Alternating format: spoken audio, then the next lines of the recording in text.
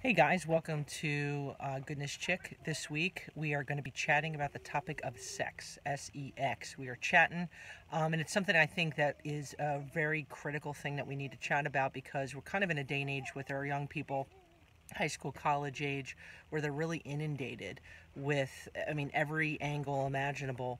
That sex is kind of a normal part of, whether it's middle school, high school, college, on a level that it's kind of blown the term promiscuity out of the water, where it's with multiple people at any time for any reason. And it has a lot of emotional implications to it. So I know it's a topic that can be uncomfortable to talk about with our kids, but if we don't provide the information and we don't chat with them about what our expectations are, what our hopes and desires for them in terms of relationships are, they're going to get that information from somebody else. And so I encourage you to talk with your kids in terms of, are you, as a parent, your hope for your child to wait till they're married? Is it your hope that, for them to find somebody that they love, and waiting till that point? Because if it kind of stays self-contained within your mind, um, then they're getting information from where they really shouldn't be getting it from. If you were to hop on any form of social media, whether it's music, it's movies, whatever you could possibly think of, there's sex infused in pretty much every aspect of our society. And when we kind of might have this naive mentality, well, our kids will rise above that. Well, they're not going to, because they're human beings and they're kids with not fully super developed brains. And with that, that's kind of not a good mix for with things. And what I'll say too, with our young people, especially in high school, there's this mentality because of this inundated with sex, sex, sex, sex, sex, that feeling that if I'm in high school and by the time I'm getting ready to graduate, if I haven't had sex yet, there's something wrong with me, which is completely wrong. But they're hit with that to the second aspect of it, of sex really isn't a big deal, and having it with multiple people at any time is kind of normal, and having multiple partners, where whether it's guys or girls, someone took me out to dinner, or this person complimented me, so I should totally, I should have sex with them.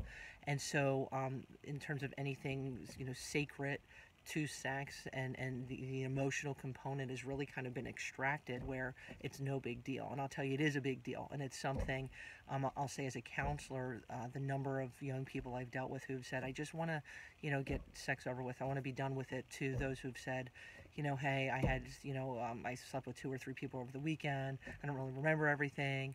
That it's no big deal.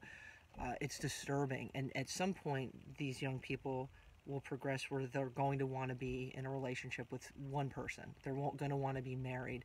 And if we don't think that there's going to be emotional implications with that, we're kind of really super naive. And so I encourage you, talk, talk, talk, talk, talk with your young people. This could be a topic that really doesn't have to be super duper uncomfortable. If you make it uncomfortable, it's uncomfortable. But when the younger we kind of start with our kids, whatever your comfort level is with that, middle school, if you wait to high school, that's very late. They've heard about it much, much, much earlier than that. But dialogue with them, that it's not something to be uncomfortable about. What are your expectations? What do you think? What are they hearing? And I could bet you $100 that if I were to hop on, your kids on their social media, and I'm not saying that they're necessarily posting the stuff. That's not what I'm saying. But I guarantee, through a group text message, through a group Snapchat story, someone's Snapchat, Instagram, there is super duper disturbing stuff on there. Kids sending naked pictures, semi-clothed pictures to whatever, and what they're getting constantly berated with, sex, sex, sex, sex, sex, and multiple people. There's no consequences, and there are. And so as a parent, kind of trying to hold the ground, as much as you can, is super duper important, and sending them positive messages that they are worth something. They are wonderful. They aren't obligated to have sex because somebody took them out for a Frosty. There's something wrong with that, but those are the kind of messages that they're getting. Let's override that. So I know that's a tough one that we kind of hit on this week, but I say tackle it, think about it, and I wish you the best. It's always a fun conversation to have. Peace, love, and goodness, and have a great week.